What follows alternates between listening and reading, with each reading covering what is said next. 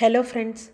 Today when I was trying to update one of my apps in Google Play console, I got a warning saying you have not completed a government app's declaration.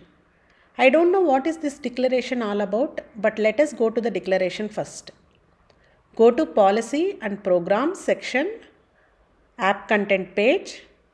See here there is a task for government apps which is not yet submitted. But if you don't find this in app content page, just refresh the page once, then it will be visible for you. It says, tell us if your app is for use by a government of any kind. Okay, start the declaration. There is a question you need to answer. Is your app developed by or on behalf of a government?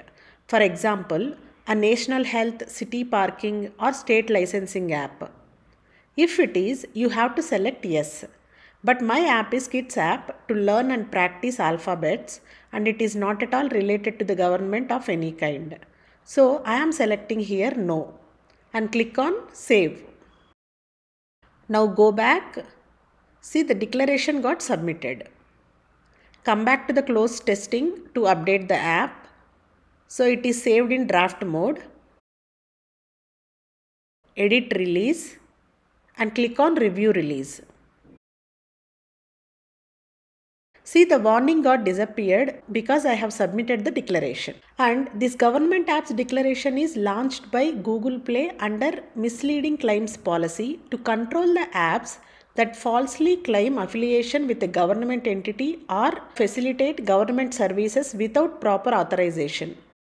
If you want to know more about this declaration for government apps, then I will post this link in the description box so that you can check and fill the declaration to avoid the warning while updating your apps on Google Play Store. If you are satisfied with my explanation, please like the video and subscribe to iRekha Tech Solutions. Thank you.